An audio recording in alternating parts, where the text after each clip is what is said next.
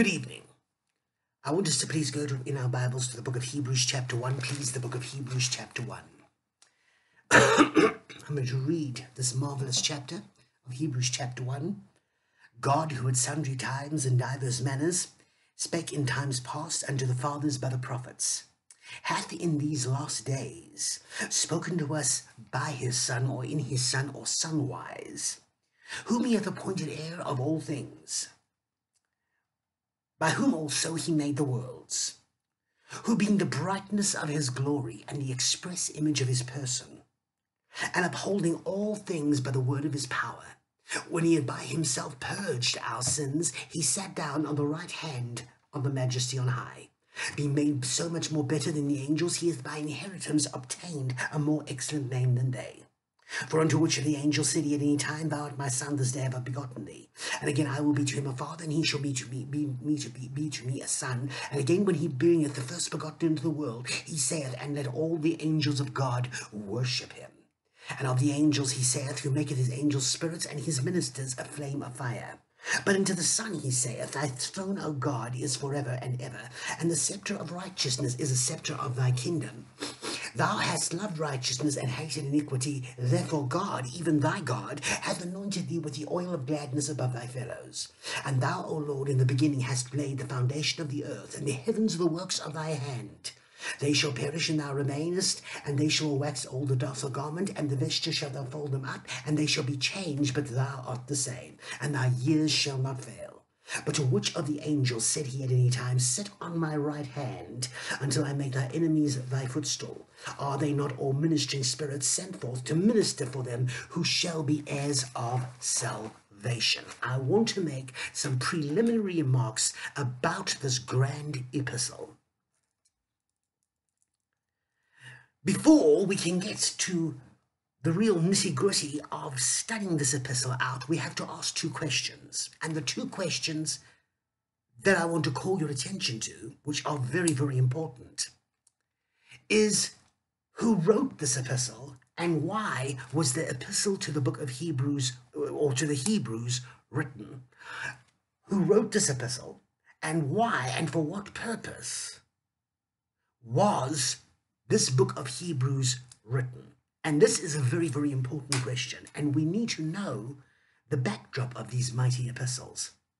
Now, many people, there's been arguments throughout church history who actually is the author of the book of Hebrews. A couple of years ago, I was going to the idea that it wasn't the Apostle Paul. I've since changed my mind. I believe it was the Apostle Paul. I believe there's internal and external evidence that Paul the Apostle penned the book of Hebrews. And I believe, and there's a reason why, and I can give it to you biblically. If you go to the last chapter of the book of Hebrews, you'll see something very, very interesting. We need to know this stuff.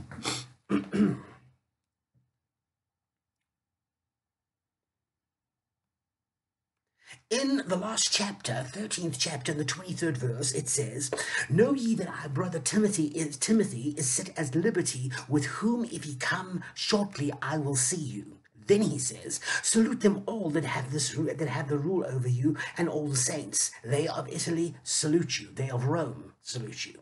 Grace be with you all. Kenneth E. Hagin, one of the false prophets of today and the past, or should I rather say of the early 2000s, he went to his reward, claims that he saw the Lord Jesus Christ. And Jesus, in one of his visions, he asked Jesus and said to him, Who wrote the book of Hebrews? And Kenneth Hagin says the Lord Jesus Christ told him that Paul wrote it. So that was good enough for him. He doesn't need to find anything else, because his personal revelation of it revealed that Jesus, that Paul the Apostle, wrote the book of Hebrews. Then, a couple of years later, in the 2008 sham of the revival there at Lakeland, Mr. Todd Bentley claimed while he was astral traveling, because these are what these modern-day occultic charismatics are doing, they are practicing astral traveling, which is actually forbidden by the word of God. He claims that in Paul's time of astral traveling, he met Paul there, which is spiritualism. He actually was in a form of necromancy and occultism. And Paul the Apostle told him that he got the book of Hebrews, it was written by him, but Abraham gave him the book of Hebrews. You can't get more bizarre than that. So I reject both of those because I would rather use the word of God to see whether or not Paul did write it and is there evidence that he wrote it. I reject claims like that. Because first of all, the Bible says, study to show yourself approved, a workman that rightly be not ashamed, handling and rightly dividing the word of truth. I don't pay notice to people who say they have their own personal revelation on something. What I actually do is I go to the word of God and I want to see whether I can find out these things. You see, when you begin to go to the scriptures, you begin to mine pure gold. And I want to give gold to people. I want something that they can say, this is thought-provoking and I find it interesting. Now, in the last verses here, we have the mention of Timothy. Timothy was Paul's pastor, one of the main people that he writes the book of 1 Timothy. So that is very interesting. Some close associate of Timothy is writing the book of Hebrews. Then there's another injunction. It says, grace be with you all. Now go through all the Pauline epistles. There are certain things and certain characteristics that you can see Paul wrote them. At the end of his epistles, and I went through all 7 of them, they all have grace be with your spirit, grace and peace be unto you in the Lord Jesus. And even in the book of Romans, although it is 5 verses before the ending, it is still there. It is the way that Paul always ended his letter. He says, grace and peace, or grace be unto you. So that is 2 of the reasons I believe that you could say that the Apostle Paul wrote the book of Hebrews. But now I want to give you something else. That's just external evidence, I believe. The very opening verses here of the book of Hebrews, Hebrews chapter 1, is very, very similar to the opening verses of the book of Romans. You've got to compare scripture with scripture. It says exactly the same thing that Romans chapter 1 says, although it leaves out the author, who actually the author is in the book of Hebrews. It says, Paul, a servant of Jesus Christ, called to be an apostle, separated unto the gospel of God, which he promised afore by the prophets in the holy scriptures concerning his son Jesus Christ our Lord, etc. and etc. It says exactly the same thing. God, who at sundry times and divers manners spake in times past unto the fathers by the prophets, hath in these last days spoken unto us by the Son. It says exactly the same thing. There's a second thing I want to call your attention to. The great 3rd chapter of the book of Hebrews has this glorious beginning. It says over here, wherefore, holy brethren, partakers of the heavenly calling. Now, let's turn over to the book of Ephesians chapter 1, verses 1. The similarities between this book of Hebrews and also the other epistles that Paul wrote is incredible. Ephesians 1:1. Paul, an apostle of Jesus Christ, by the will of God, to the saints which are at Ephesus and to the faithful in Christ Jesus. Notice he uses the term saints and faithful. The same introduction is given in Colossians 1:1-2, to the faithful in Christ Jesus, the saints and the faithful. As one Christian said, Dr. Martin Lloyd-Jones, this is the barest minimal essential of what it means to be a Christian. And here, in the book of Hebrews chapter 3, he is exhorting them and he says, wherefore, holy brethren, partakers of the heavenly calling. He is saying the same things. There are definite similarities in the writing style of the Apostle Paul. Now, there have been arguments for years who have written the book of Hebrews, and it is very, very important that we think about it. Now, just that little introduction you could do your own study, and you can find it. Maybe you will disagree with it. It has no bearing on my salvation. Apostle Paul actually wrote the book of Hebrews or not. It really has no bearing. But what I want to do, beloved, is I want to show that these things are vitally important. They are vitally important for us as born-again Christians. We know the scriptures, that we know the word of God. Now, I need to ask a question. We've just analyzed, and I'm giving you my view, that I believe Paul wrote the book of Hebrews. I need to ask a question. Why did Paul write the book of Hebrews? To what purpose was it written, and to whom was it written? Because you'll find many people have different views of the book of Hebrews and about the book of Hebrews, and some views about the book of Hebrews are actually very much heretical. And it comes from good men who actually teach a heretical view of the book of Hebrews. To whom was the book of Hebrews written to? We've got to ask the question. First of all, there's an old heresy that came in the 1800s because people didn't like the idea about certain things that the book of Hebrews said. Now, I want to make a statement to you. When your ideas get counteracted by the Word of God and the Word of God contradicts those ideas, you are to absolutely reject your ideas in favor of the Word of God.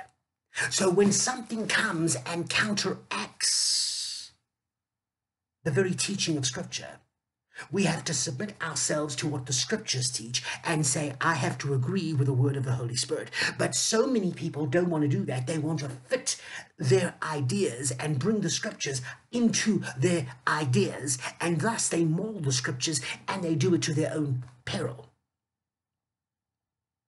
If you believe something that contradicts something that is written in the book of Hebrews under the inspiration of the Holy Spirit, now I want you to notice the first words that we read was God is the very author of the Scriptures. God is the author of the Old Testament, and God is the author of the New Testament.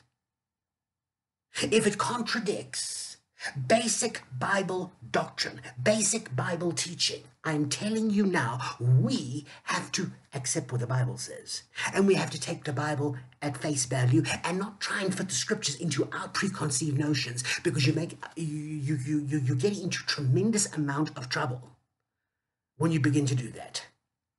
So if something comes along and contradicts what is written in the Word of God, we stand in favor upon the Word. We stand in favor for what the Scriptures teach. Then we do justice to the words of the Holy Spirit. Now, to whom was this epistle written? Because a group of people, there's a lot of them today, even today, I think, but especially in the old times, who was saying that this book was written to sinners. That's a very, very wrong place to start, because not one of the epistles were written to sinners. And I'll give you the reason why. If you read in the book of 1 Corinthians, it says the natural man receives not the things of the Spirit of God. That's the unsaved man. That is the man of soul, receives not the things of the Spirit of God, because they are foolishness, and neither can he know them because they are spiritually discerned. And Hebrews chapter 3 contradicts the statement. You cannot call somebody a partaker of a heavenly calling who is unsaved. Every epistle is written to saved people. Ephesians declares that. Paul, an apostle of Jesus Christ by the will of God, to the saints. Colossians show us this. That the epistles were written by the Holy Spirit to the saints, the faithful in Christ Jesus. And here it says again, it says over there again, it says, wherefore, holy brethren, partakers of the heavenly calling. There you have your epistle's introduction, right there in the 3rd chapter. Wherefore, holy brethren, partakers of the heavenly calling. It is written to born-again Christians. It is heretical to teach that any of these epistles are written for any other purpose but to encourage the church. They were written to born-again Messianic Jews who were in danger of apostatizing. That's who they were written to. I mean, the book of Hebrews. The book of Hebrews was written to born-again Messianic Jews who were in danger of apostatizing, and what he is trying to do is to settle them again and ground them again in the very teaching of the Word of God and get them back on a right footing with the Word of God, and not to abandon the Lord Jesus Christ and go off under the law into apostasy, because this is the major warning. You will find that there are over 10 warnings in the book of Hebrews. Hebrews has warnings throughout, warnings of the Holy Spirit for the Church of Jesus Christ in all ages that we need to adhere to. Now, notice something. It begins here in the book of Hebrews, chapter 1, verses 1, with God, who at sundry times and diverse manners.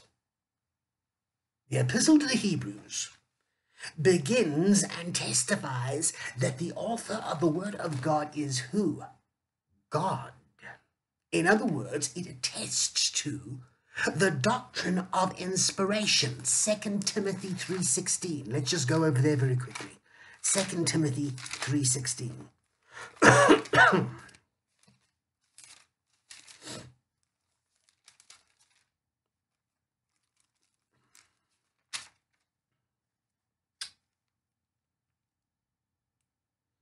And from a child thou hast known holy scriptures, which are able to make thee wise unto salvation through faith which is in Christ Jesus. All scripture is given of inspiration of God and is profitable for doctrine, for reproof, for correction, for instruction in righteousness, that the man of God may be thoroughly furnished unto all good works. Now this corresponds to Titus 2:10, that last verse, where it says, not purloining, but showing good fidelity, that they might adorn or wear as an ornament the doctrine of God in all things. Doctrine is vital. Now Paul is declaring here, as he does in Romans 1, who was made of the seed of David according to the flesh and was declared to be the Son of God. That's verses 3 and 4. But it says, which he promised afore by the prophets in the Holy Scriptures. God is declaring that the Scriptures are sacred and they are holy and they are inspired of the Holy Spirit. That is the declaration. He is saying both Old and New Testament is inspired of the Holy Spirit. Now, what do we mean by the word inspired? It means that he literally got the word of God. God spoke through these men. God literally used these men as a mouthpiece.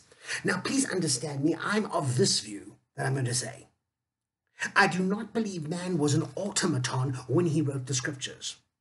Because if you read the writings of the Bible, if you read all the great authors, their personalities come through. They're 100% man, you see. God is using the human ability of man. You find that Paul was a very intellectual man, and God used his intellect to literally write many of his great epistles, especially the book of Romans. He uses man's intellect, what he's able to do. He uses what they have studied in order for them to be able to minister. God uses both uneducated and he uses educated people. So he used the Apostle Paul with this knowledge. Paul comes through. His personality comes through. It is man speaking, but it is also God. It corresponds to the hypostatic union of the Lord Jesus Christ, that it is both God and man, fully God and fully man. So the word of God is God and man speaking, but it is perfect because it is God. It is of God. God is the author of the Old and the New Testaments. He is the literal author. Now, when certain scholars today come into view,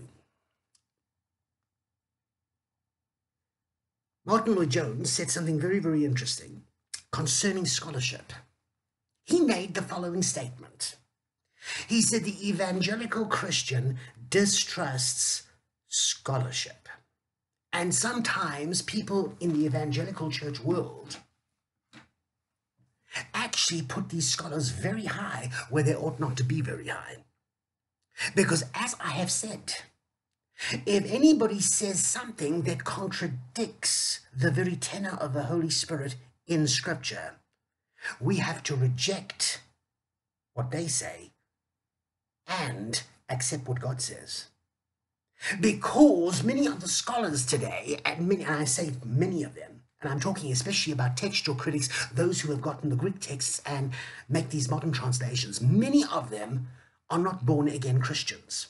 Many of them are atheists and do not believe the Word of God. If you read a man like Bruce Metzger, who's written quite a few Bibles, he will turn around and say the first 3 chapters of Genesis are mythical.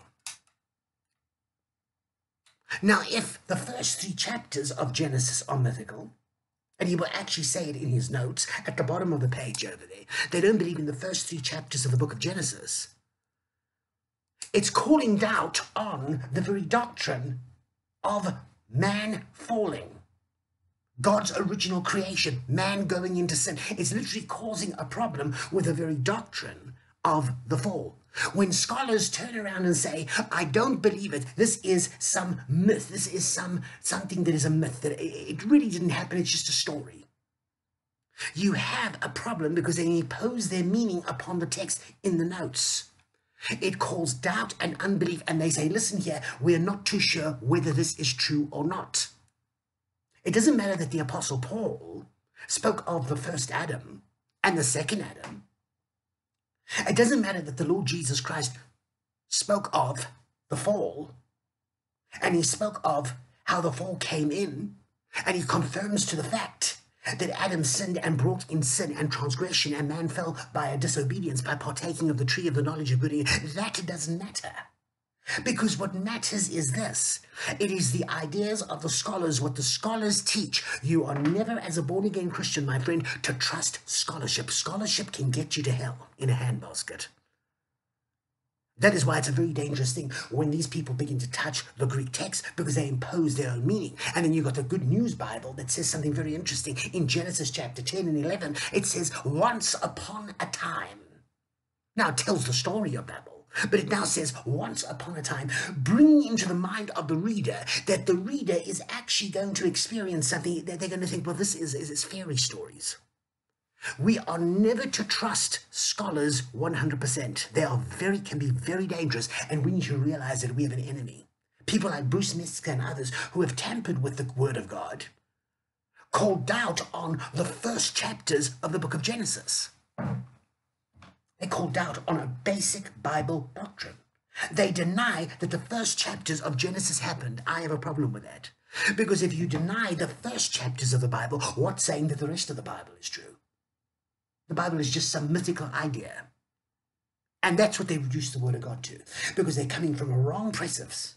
When you come and you take the scriptures as God says you take it, that God is the author of the scriptures, all this other stuff, and you take him for your ultimate authority, what he says in his word, because he said it, I believe it, that settles it. You are not going to waver in your faith. You're not going to have a in your mind concerning what's going on, what the Word of God says. You're not going to have a doubt in your mind because you literally are upon the rock. God is unmovable and he's unshakable.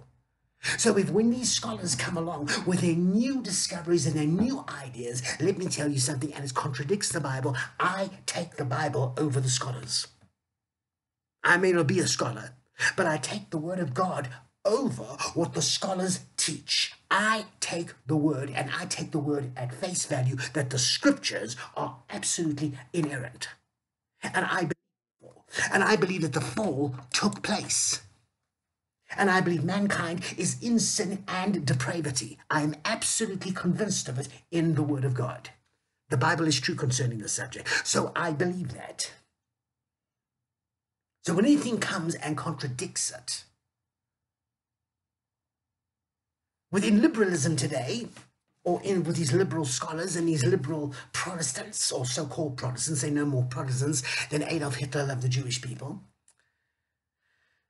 There is a view that they also have, and that is who wrote the Pentateuch, the first 5 books of Moses. Who actually wrote it?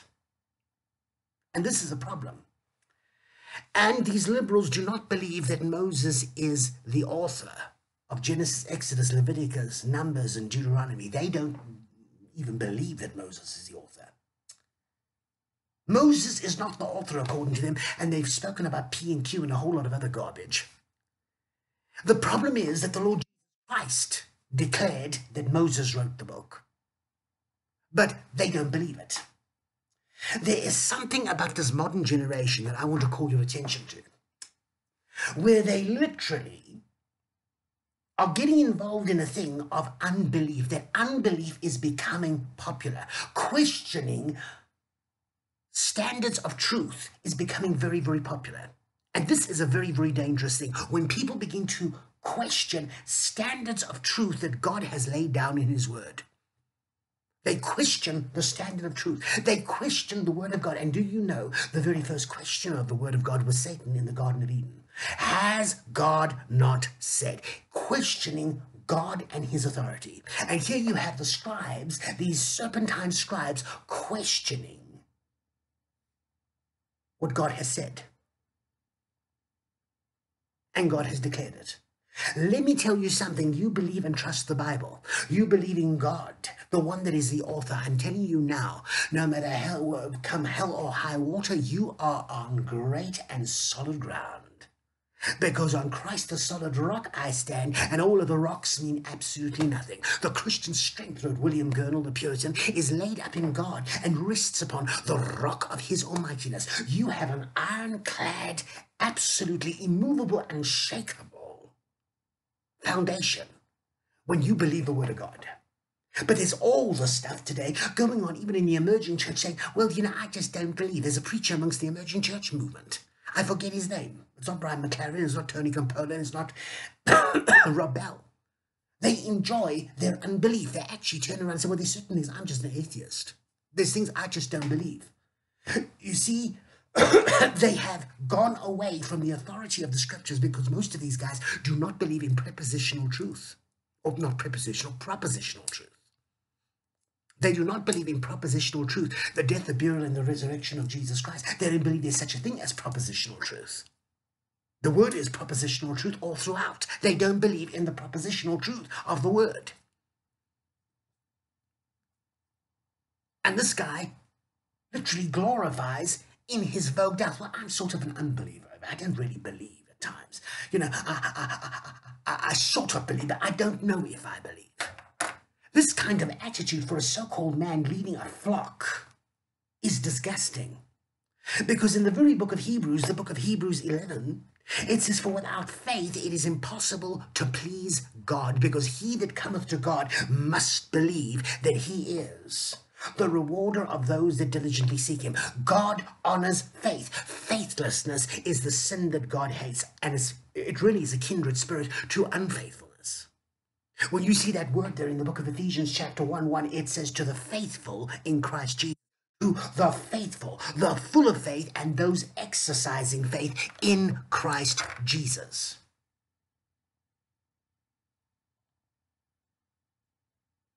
Loyal to the faith and established in the faith.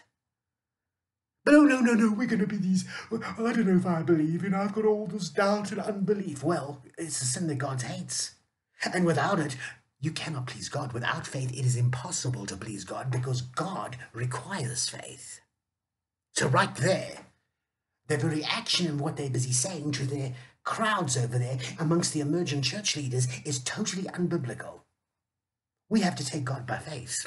We have to take his promises by faith, and it doesn't matter what the world says. We have got to stand on the word of God, which is the rock of ages. This book is miraculous. This book, according to the very Holy Spirit that wrote it, and according to the Apostle Paul and the Apostle Peter, this book is inspired of the Holy Spirit. It is God speaking to me now.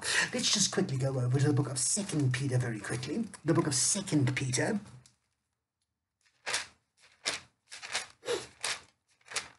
This is Jesus speaking to me now. This is Jesus Christ in print to me. 2 Peter.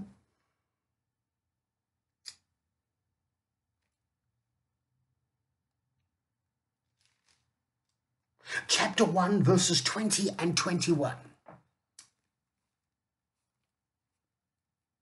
All the New Testament authors affirm the inspiration of the scriptures, or the holy inspiration of the scriptures. Verses 20. Knowing this first, that no prophecy of the scripture is of any private interpretation. We'll deal with that in a moment. For the prophecy came in old time by the will of man, but holy men of God spake as they were moved on by the Holy Spirit. We've all maybe attended some of these Bible studies. They have these kind of Bible studies. The Methodists love it. They all sit in a circle, and the leader of the cell group will literally take his Bible and read a verse of scripture, and he will ask the circle of people. John Wesley would freak in his grave because John Wesley knew the Word of God and he knew Jesus, and he was used mightily in a great revival. He would actually freak in his grave how backslidden the Wesleyan movement and the Methodist movement has become. They're sitting around in this circle over there, and the guy will read the scripture and he'll say, okay, buddy boy, tell me what you think this scripture means. And there's about 10 people. And 10 people will give their definition or what they believe that scripture is saying to them. By the time you've reached the last person, you have got a whole lot of heresy mingled with a little, maybe a grain of truth. Now, Peter says this is not how you deal with the scriptures. Peter is saying you don't use the Word of God like a circle kind of thing. You don't use the Word of God like that. You don't use the Word of God and say, oh, well, it's my private interpretation, my private revelation. We're not talking here about illumination, but private interpretation.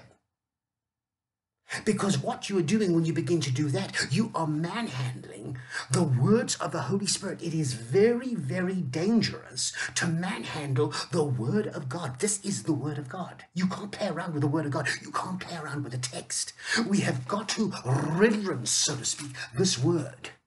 Because it tells me here that for the prophecy came not of old time by the will of man, but holy men of God spake as they were moved on by the Holy Spirit. Now the term moved on there is carried along by the Holy Spirit. You put a little toy boat in a stream. You will see the boat is carried along by the currents. That is the idea that the Holy Spirit is trying to say. These men were carried along by the Holy Spirit. They were carried along by the Holy Spirit. They were carried along under the anointing and inspiration of the Holy Spirit. So the scriptures need to have a very high place in our lives. The scriptures, when we come to them, we are not to abuse the scriptures. And do you know how many people today in the charismatic movement and the evangelical church world abuse the word of the Holy Spirit and use it for their own interpretation? There are thousands that do it. And this is a very dangerous thing. You have people like Stephen Furtick and Beth Moore. Those guys are part of the Passion Conference. They read themselves into the text of Scripture. What do I mean by this? They put themselves a part of the narrative, as if they are living out the narrative, and they preach themselves into the text. This is narcissism, which was coined by Chris Rosenbrough. When you begin to put yourself into the text, you are actually causing a major problem, because the text is not about you. The text is about Jesus. It is the gospel of God. You can't put yourself into the story by preaching about yourself as being part of that story. This is tampering with the word of God, and it's narcissism. There are 3 ways that people interpret the Bible. That's actually one of the last ways. You've got exegesis, you've got eisegesis, and the final one, as I've mentioned, is narcissism. Exegesis is taking something out of the scriptures and feeding God's people with it, giving them spiritual food, being instant in season and out of season, allowing them to grow. It is feeding them the word of God, sound doctrine to make them grow. That is what exegesis is. Eisegesis, every single one of us has eisegeted at one time or another, is reading something into the text that is not there. It's imposing an eisegetical meaning upon the text. Every single one of us at one time or another, especially baby Christians, do this kind of thing. And even some of the greatest men of God can get into the area of reading something into the text that is not there. Eisegesis, and then there's narcissism. That is reading yourself into the text. And we must watch out for these, because scripture is not a private interpretation. These men were men of God, and they were literally carried along by the Holy Spirit. It was the very word of God that they literally were speaking. It is the word of the Holy Ghost. And therefore we, as born-again Christians, need to have this high view. And when we come to the very message here, this is God speaking to us in the opening verses of Hebrews chapter 1, where it says, God who at sundry times and divers manners. It is absolutely authoritatively declaring that God is the author of the Bible. There, I said it. It is absolutely saying that he is the author of the New Testament. It is absolutely authoritatively declaring that he is the author of the Old Testament. God is the author. The triune God is the author of the Bible. The Bible is completely inspired, and the Bible is completely inerrant. That's what it's saying. I've taken a long time to explain it, but that's exactly what it's saying. All scripture is given of inspiration of God. When you find a preacher coming to you and saying, oh, well, I don't believe in your idea of inspiration. If it contradicts the Bible, you accept what the Word of God says above what the so-called scholar or preacher or teacher, it doesn't matter if it's not in the Bible. As David Wilkerson said, it needs to be rejected. We are fundamentalists. We want to reclaim the glory of fundamentalism again, the biblical idea of fundamentalism, what the Word of God says. If God said it, I believe it, and that settles it. The Word of God is the supreme, ultimate authority. It is inspired of God. It is infallible. It is profitable for rebuke and training in righteousness, that a man of God might be thoroughly furnished unto every good work. It is the Word of God. God is a rock, beloved, and he cannot be moved. Build your lives upon this book. I will tell you something, everything else will sink. The world will go to hell in a handbasket, but you will be immovable and unshakable, and he will see you through. That's the God that we serve. He will see you through in the situation, because you've got this. You've got this, and we need to have a high view today of this Bible. It is the Word of God which liveth and abideth forever. It's his Word. Hallelujah.